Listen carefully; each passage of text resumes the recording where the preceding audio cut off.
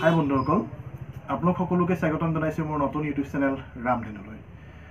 আজি মই নতুন ভিডিঅ' লৈ আপোনালোকৰ মাজলৈ আহিছোঁ। আপোনালোকে ভিডিঅ'টো কি নিশ্চয় অকণমান গম পাইছেই যে কম পইচাত এটা লাভজনক ব্যৱসায়ৰ বিষয়ে মই আপোনালোকৰ আগত আজি আলোচনা কৰিব বিচাৰিছোঁ। গতিকে প্ৰথমতে কওঁ, যিসকল বন্ধু এতিয়ালৈকে মোৰ চেনেলটো ছাবস্ক্ৰাইব কৰা নাই তেওঁলোকে মোৰ চেনেলটো ছাবস্ক্ৰাইব কৰক, বেল আইকনটো বজাওক, লগতে লাইক কৰক আৰু কমেণ্টছ কৰক, যাতে মই আগলৈকে নতুন নতুন ভিডিঅ'বিলাক দিবলৈ হ'লে আপোনালোকৰ পৰামৰ্শবিলাক মোক দিয়ক। গতিকে আহকচোন বন্ধুসকল, আমি ভিডিঅ'টোৰ মাজলৈ আগবাঢ়ি যাওঁ। বন্ধুসকল, আপোনালোকে নিশ্চয় দেখিছে মোৰ ওচৰত এটা বিশেষ বস্তু আছে। এইটো হৈছে এটা কাপ।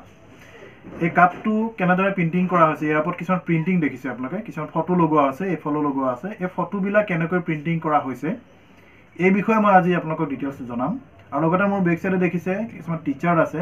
তো সেই টিচাৰবিলাকক কেনেকৈ প্ৰিণ্টিং কৰা হয় সেই বিষয়ে মই আজি এটা ফুল ৰিভিউ কৰিম। আৰু টিচাৰ প্ৰিণ্টিং মেচিনটো কেনেকৈ চলায়, কাপ প্ৰিণ্টিং মেচিনটো কেনেকৈ চলায় সেই বিষয়ে মই আপোনালোকক আজি ডিটেইলছ ৰিভিউ দিম। গতিকে আৰম্ভণিৰ পৰা শেষলৈকে আপোনালোকে ভিডিঅ'টো চাওক, তেতিয়াহে আপোনালোকে গম পাব যে টিচাৰ প্ৰিণ্টিং মেচিনটো কেনেকৈ চলাব লাগে, তাৰ টেম্পাৰেচাৰ কিমান লগাব লাগে, টাইমাৰ কিমান ছেট কৰিব লাগে, প্লাছ আপোনাৰ যিটো কাপ আছে এই কাপ প্ৰিণ্টিং কৰিবৰ কাৰণে কাপ প্ৰিণ্টিং মেচিনটোত টেম্পাৰেচাৰ কিমান দিব লাগে, মেচিনটো কেনেকৈ চলাব লাগে এই বিষয়ে ডিটেইলছ মই ৰিভিউ কৰিম আপোনালোকৰ আগত আজি।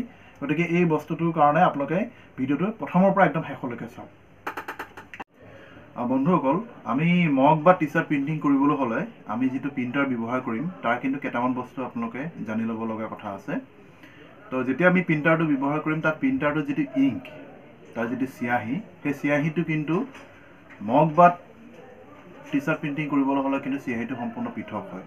এটা এটা বটল দেখিছে আপোনালোকে চাওক, এইটো হৈছে 100 ml এটা ইংক চিয়াহী আহে।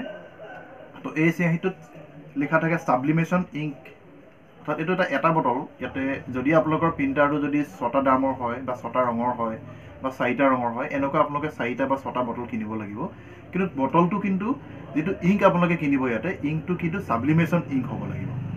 সাবলিমেশ্যন ইংক হ'লেহে কিন্তু ই ট্ৰেন্সপাৰিং কৰিব। অৰ্থাৎ এই ইংকটোৰ হৈছে অৰ্থটো হৈছে কি, ইয়াৰ চিয়াহীটো বা যিটো আপোনালোকে ফটো তাত প্ৰিণ্ট কৰিব সেই ফটোটো ট্ৰেন্সফাৰ কৰিব আপুনি যিটো বস্তুত ব্যৱহাৰ কৰিব। গতিকে আপোনালোকে এনেকুৱা সাবলিমেশ্যন ইংক আপোনালোকে প্ৰিণ্টাৰটোত ভৰাব লাগিব। আৰু প্ৰথম যেতিয়া আপোনালোকে প্ৰিণ্টাৰটো ল'ব তেতিয়াই কিন্তু ভৰাব লাগিব। এবাৰ আপোনালোকে বেলেগ চিয়াহী ৰিফিল কৰাৰ পিছত এইটো ৰিফিল কৰিলে নহ'ব। প্ৰথমতে আপোনালোকে প্ৰিণ্টাৰটো লোৱাৰ লগে লগেই আপোনালোকে এই চিয়াহীটো দি ইংক দি পিনি আপুনি প্ৰিণ্টাৰটো ৰিফিল কৰিব লাগিব। এইটো হৈছে চিয়াহীৰ কথা। এতিয়া চাওক, আপোনালোকে কি পেপাৰ, যিটো পেপাৰ ইউজ কৰিব সেই পেপাৰটো আপোনালোকে জেনেৰেল পেপাৰ নহয়, সাধাৰণ যিবিলাক A4 পেপাৰ বা কিবা ফটো মানে আপোনাৰ জেৰক্স কৰা যিবিলাক পেপাৰ, সেইবিলাক পেপাৰ আপোনালোকে তাত ব্যৱহাৰ কৰিব নোৱাৰিব। তাৰ কাৰণে আপোনালোকে পেপাৰটো স্পেচিয়েলি বেলেগে আহে। এইটো এটা সাবলিমেশ্যন পেপাৰ। এই পেপাৰটো সাবলিমেশ্যন পেপাৰ। গতিকে সাবলিমেশ্যন পেপাৰটো 100 ফিটৰ এটা সাবলিমেশ্যন পেপাৰৰ পেকেট আহে। তো এই পেপাৰটো আপোনালোকে ল'ব লাগিব। এই পেপাৰটোৱে সাবলিমেশ্যন পেপাৰ হিচাপে লোৱা হয়। আৰু ইয়াৰ যোগেদি আপোনালোকে মগটো হওক বা টি চাৰ্টত হওক প্ৰিণ্ট হ'বৰ কাৰণে আপোনালোকে ব্যৱহাৰ কৰিব লাগিব। কথা হ'ল এইটো। গতিকে এই দুটা বস্তু আপোনালোকে প্ৰিণ্টাৰটোৰ লগত আপোনালোকে কিনিব লাগিব। প্ৰিণ্টাৰটো আপোনালোকে যিকোনো এটা প্ৰিণ্টাৰ হ'লেও হ'ব, বিশেষকৈ এছপনৰ প্ৰিণ্টাৰকেইটা হ'লে বেছি ভাল। মই ছাজেষ্ট এছপনকেইটাই কৰিম। তথাপিতো আপোনালোকে এই প্ৰিণ্টাৰটোত কিন্তু আপোনালোকে কালাৰ সাবলিমেশ্যন কালাৰ ইউজ কৰিব লাগিব। আৰু পেপাৰ কিন্তু আপোনালোকে সাবলিমেশ্যন পেপাৰ ইউজ কৰিব লাগিব। আপোনালোকে কম্পিউটাৰৰ মনিটৰখন দেখিছে। এতিয়া আমি ইয়াত প্ৰিণ্ট দিবৰ কাৰণে, ফটোখন প্ৰিণ্ট দিবৰ কাৰণে আমি কেইটামান বস্তু ৰেডি কৰি ল'ম। মই ইয়াৰ পৰা এখন ফটো লৈ লৈছোঁ। আৰু এই ফটোখন মই অপেন উইথ অৰ্থাৎ এডব ফটোশ্বপত মই বনাম। এডব ফটোশ্বপটো মই খুলি লৈছোঁ। ইয়াত মই বনাব লৈছোঁ। এখন ফটো ইয়ালৈ আহিলে এই ফটোখন আমি এটা চাইজত কাটি ল'ব লাগিব। প্ৰথমতে সেই চাইজটো হৈছে যিটো পথালিটো, অৰ্থাৎ পথালিটো 8.5 ইঞ্চি, অৰ্থাৎ কাপটোৰ কাৰণে 8.5 ইঞ্চি, আৰু হাইটটো 3.5 ইঞ্চি আপুনি হাইটটো ল'ব। তেতিয়া আপোনাৰ কাপটোৰ চাইজত হয়গৈ। আমি এনেকৈ ফটোখন প্ৰথমতে আমি কাটি লওঁ এটা নিৰ্দিষ্ট অংশ ফটোখনৰ। এই অংশটো আমি কাটি লৈছোঁ। এইটো ফটো আমাৰ অংশটো আমি কাটি বনাই ল'লোঁ। এতিয়া এই ফটোখন আমি প্ৰিণ্টলৈ যাম। ইয়াত প্ৰয়োজন সাপেক্ষে আপোনালোকে ইয়াক ব্ৰাইটনেছ বঢ়োৱা বা কিবা কিবি এইবিলাক আপোনালোকে কৰি ল'ব নিজে। ইয়াক আমি প্ৰিণ্টলৈ যাম। প্ৰিণ্ট যাবলৈ হ'লে আপুনি পেজ ছেটআপটো আমি কৰি লৈছোঁ ইয়াতে মোৰ ইয়াতে আপোনালোকৰ বেলেগ কথা তো ইয়াত প্ৰিণ্ট দিবৰ কাৰণে আমি ফটোখন ৰেডি কৰি ল'লোঁ ইতিমধ্যে আৰু আপোনালোকে ফটোখন প্ৰয়োজন সাপেক্ষে এডিট কৰি ল'ব আৰু প্ৰিণ্ট দিবৰ সময়ত আপোনালোকে ইয়াতে মোৰ ওপৰতে ওলাইছে SP টেংক মোৰ দুটা যেহেতু প্ৰিণ্টাৰ আছে তো মই S1 805 এই প্ৰিণ্টাৰটোত যাম আমি আৰু প্ৰপাৰ্টিছত যাব লাগিব প্ৰপাৰ্টিছত যোৱাৰ লগে লগে প্লেন পেপাৰ হাই কোৱালিটি দিয়া আছে মই ইয়াতে S1 প্ৰিমিয়াম গ্ল'সি দিছোঁ আৰু ষ্টেণ্ডাৰ্ডটো মই হাই কৰি দিছোঁ আৰু লগতে আৰু এটা বস্তু মনত ৰাখিব আপোনালোকে যদি কেনেবাকৈ তাত কিবা আখৰ দিয়ে বা সিনাৰি কিবা আখৰবিলাক বিশেষকৈ দিয়ে তেতিয়াহ'লে আপোনালোকে কিন্তু মিৰৰ ইমেজ মোৰ অপশ্যনত গৈ পিনে আপোনালোকে মিৰৰ ইমেজটো ক্লিক কৰিবলৈ কেতিয়াও নাপাহৰিব তো ইতিমধ্যে আমাৰ প্ৰিণ্ট দিব পৰাকৈ সম্পূৰ্ণ ৰেডি হৈ গ'ল প্ৰিণ্টাৰটো তো ইয়াৰ পিছত আমি ইয়াক প্ৰিণ্ট দিবলৈ প্ৰিণ্টাৰলৈ গৈছোঁ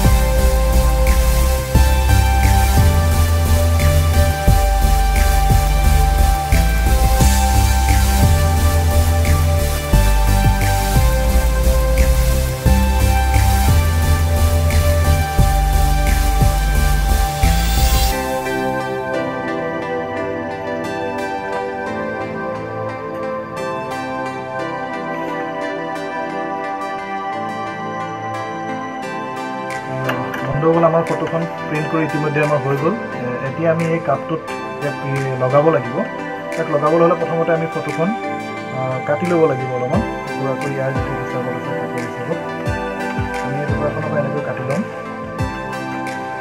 এইটো কাটি লৈছোঁ এইটো কাটি ল'লোঁ কাটি লোৱাৰ পিছত আমি ইয়াক এটা চাইজত কাটি লৈছোঁ ধুনীয়াকৈ ফটোখন কাটাৰ পিছত এইটো কাপত আমি ইয়াক কেনেকৈ লগাব লাগিব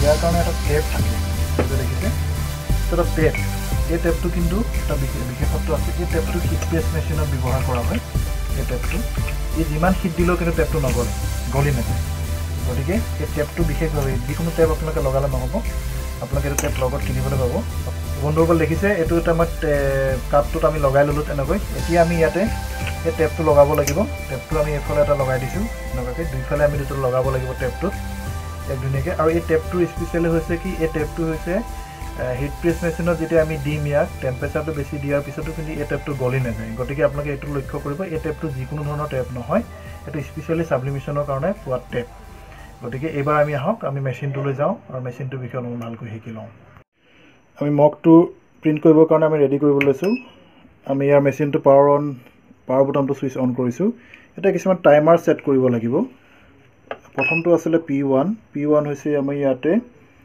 টেম্পাৰেচাৰটো 195 ছেট কৰিব লগা থাকে ইয়াত 94 লৈকে হৈ আছে P2 আছিলে আপোনাৰ 180 এটো হৈছে টাইমাৰটো সেটিং কৰিব লাগিব তো এই দুটা বস্তু আমি এটা সেটিং কৰিব লাগিব তাৰ পিছত আমি মেচিনটো হিট হ'বৰ কাৰণে দিব লাগিব ইয়াৰ যেটা হিটটো কমপ্লিট 195 লৈকে আমি টেম্পাৰেচাৰটো দিয়া আছে 195 টেম্পাৰেচাৰ হোৱাৰ লগে লগে আমি মগটো ইয়াতে ভৰাব লাগিব তেতিয়ালৈকে কিন্তু আমি মগ মেচিনটো আমি হিটিংৰ কাৰণে দিব লাগিব অলপমান দেৰি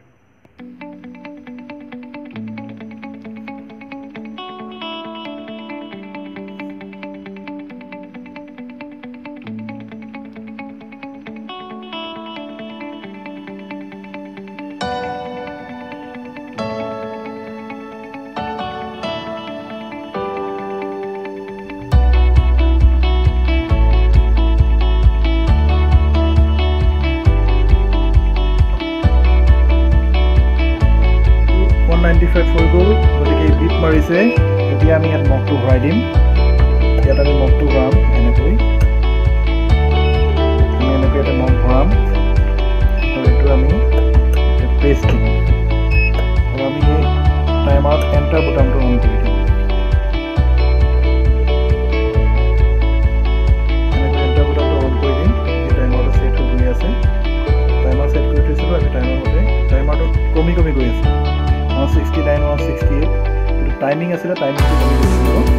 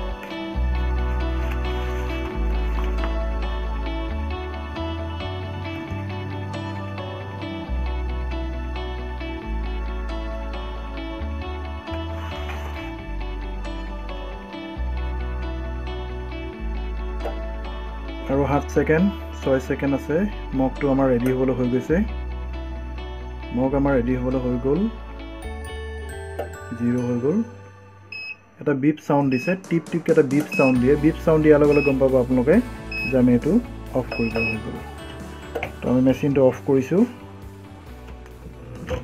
এতিয়া আমি ইয়াত থকা মগটো ইয়াৰ পৰা আমি উলিয়াই লম আমাৰ মগটো ৰেডি হৈ গ'ল আমি এবাৰ মগটো ইয়াৰ পৰা উলিয়াব বিচাৰিম এনেকৈ মেচিনটো দিয়াৰ লগে লগে আমাৰ এটো মগটো এটা ৰেডি হৈ গৈছে ইয়াত সাংঘাতিক টেম্পাৰেচাৰ আছে 3 মানে 180 লৈকে আপোনাৰ টেম্পাৰেচাৰ আছে ইয়াতে 195 টেম্পাৰেচাৰ দিয়া আছে গতিকে অকমানে চুব নোৱাৰিব আপুনি গতিকে বন্ধুসকল দেখিলে আপোনালোকে এটা মগ বনালো মই কেনেকৈ প্ৰিন্ট কৰিব লাগে কি কৰিব লাগে মই গোটেই ডিটেইলছ আপোনালোকক বুজাই দিলো ঠিক আছে আজিলৈ বন্ধুসকল মই এই ভিডিওটি বনাতে সামৰিব বিচাৰিছো আমি টি-শাৰ্ট প্ৰিন্টিংৰ ভিডিও এটা সম্পূৰ্ণ পৃথককৈ মই বনাম কাৰণ হেতু যথেষ্ট দীঘলীয়া ভিডিও গতিকে টি-শাৰ্ট প্ৰিন্টিংটো আমি কেনেকৈ কৰিব লাগে তাৰ টেম্পাৰেচাৰ কেনেকৈ সেট কৰিব লাগে কি কৰিব লাগে এটা ডিটেইলছ মই আপোনালোকক ৰিভিউ কৰিম গতিকে আজিলৈ আমি মগটো কেনেকৈ বনাব লাগে হেতু বিষয় অলপমান শিকি লৈছো আৰু পৰৱৰ্তী ভিডিওটোত মই আপোনালোকৰ আগত টি-শাৰ্টটো কমপ্লিট কেনেকৈ এডিট কৰিব লাগে প্ৰিন্টিং কৰিব লাগে তাৰ এটা বহুত দীঘলীয়া ভিডিও হ'ব গতিকে হেতু ভিডিও মই পৰৱৰ্তী সময়ত আপোনালোকক দেখাম গতিকে আজিলৈ আমি বন্ধুসকল ভিডিওটো ইমানতে সামৰণি মাৰিছো ধন্যবাদ